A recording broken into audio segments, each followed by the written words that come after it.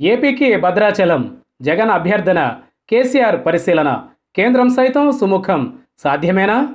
హైదరాబాద్లోని ఏపీ భవనాలను తెలంగాణకు అప్పగించిన ఏపీ ముఖ్యమంత్రి జగన్ ఇదే సమయంలో తెలంగాణ నుండి కీలక గ్రామాన్ని ఏపీలో విలీనం చేసేందుకు మంతనాలు ప్రారంభించారు.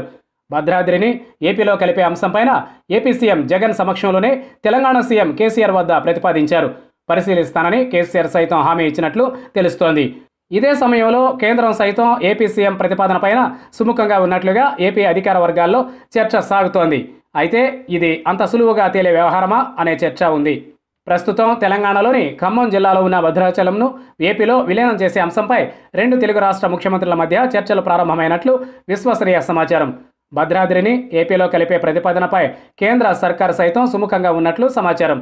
గవర్నర్ నరసింహన్తో ఇటీవల జగన్ తెలంగాణ సీఎం కేసీఆర్ రాజ్భవన్లో జరిపిన భేటీలో భద్రాద్రి విలీన అంశం తెర మీదకు వచ్చినట్లు తెలిసింది. భద్రాద్రిని ఏపీలో కలిపేందుకు తెలంగాణ సీఎం కేసీఆర్ ప్రాథమికంగా సుముఖత వ్యక్తం చేసినట్లు సమాచారం. ఇది జరగాలంటే ముందుగా రెండు రాష్ట్రాల శాసనసభల్లో తీర్మానం ఆమోదించాలి. ఆ తీర్మానాన్ని కేంద్రం ఆమోదించాలి. ఏపీ పునర్వ్యవస్థీకరణ చట్టాన్ని పార్లమెంట్లో సవరించాలి.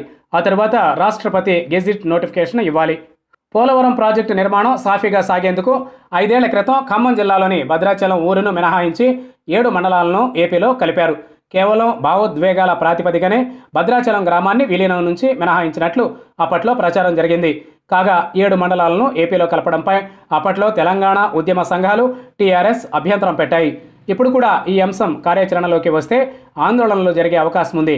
సమైక్య రాష్ట్రంలో 8 మండలాలతో కూడిన భద్రాచలం రెవెన్యూ డివిజన్ 1959కి పూర్వం ఆంధ్ర ప్రాంతంలోని తూర్పుగోదావరి జిల్లాలో ఉండేది. తదుపరి పరిపాలనా సౌలభ్యం, రహదారి సంబంధాలు, గిరిజనులకు మౌలిక ప్రాథమిక సదుపాయాలను మెరుగుపరిచే లక్ష్యంతో భద్రాచలం డివిజన్ను ఖమ్మం జిల్లాలో కలిపారు. 2014 రాష్ట్ర విభజన సమయంలో పోలవరం కోసం భద్రాచలం ఊరు తప్ప మిగతా మండలమంతా కోనవరం, విఆర్పురం, చింతూరు మండలాలను తిరిగి ఏపీలో కలిపారు.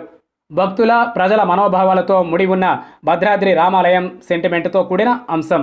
భద్రాద్రి మాత్రమే తెలంగాణలో ఉండగా చుట్టూ ఉన్న ప్రాంతం మొత్తం ఏపీలో ఉంది. దీంతో భద్రాచలం వాసులు పాలనా పరంగా ఇబ్బందులు ఎదుర్కొంటున్నారు. ఇదే కారణంతో ఐటీడీఏ విద్య, వైద్యం, మౌలిక వసతుల పరంగా ఏజెన్సీ గిరిజనులకు ఇబ్బందిగా పరిణమించిందని చెబుతున్నారు. ఈ కారణాలతో పాటు పోలవరం ప్రాజెక్టు దీర్ఘకాల ప్రయోజనాల రీత్యా భద్రాద్రి గ్రామాన్ని ఏపీలో కలపడం ఉత్తమమనే ప్రతిపాదనను ముందుకు తెచ్చారు. భద్రాచలం పౌర సంఘాలు, వేదికలు తమను ఏపీలో కలపాలని ఇప్పటికే తెలంగాణ సర్కార్కు విన్నవించాయని సమాచారం. వారు ఏపీ సీఎంను కలిసేందుకు సిద్ధమవుతున్నారు. అయితే సెంటిమెంట్తో ముడిపడి ఉన్న అంశం కావడంతో ఇప్పుడు ఈ వ్యవహారం ఎటువంటి మలుపులు తిరుగుతుందో చూడాలి.